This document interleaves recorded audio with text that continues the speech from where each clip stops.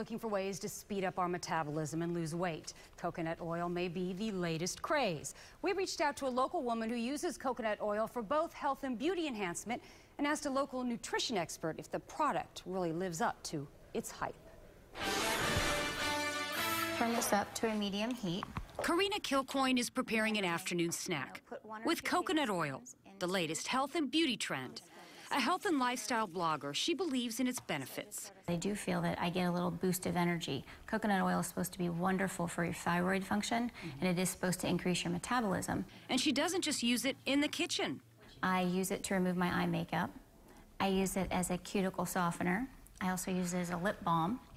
And lately, I've been also adding it to my dog's food and adding it in a little bit at a time. Karina also makes a homemade body scrub, taking 2 tablespoons of the unrefined coconut oil and adding organic sugar. And then you just sort of work this together until you feel like you're getting the right sort of gritty consistency with it.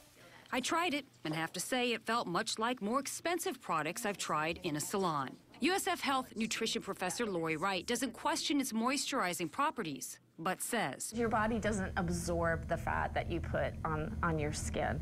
So it's a good moisturizer perhaps, but it's not going to be absorbed into the body and do anything with your heart or your health. And she adds there's little scientific proof of coconut oil's health benefits or even health risks. It is, in her opinion, a neutral fat. Even though it's a saturated fat, it seems to be shaped a little different. So why we say neutral, we're looking at the impact on the heart and some of the fats in the blood, like the triglycerides. And what we've seen is that it doesn't raise or lower. An interesting fact, researchers at USF Health Bird Alzheimer's Institute are currently looking into if coconut oil has any benefits in terms of Alzheimer's.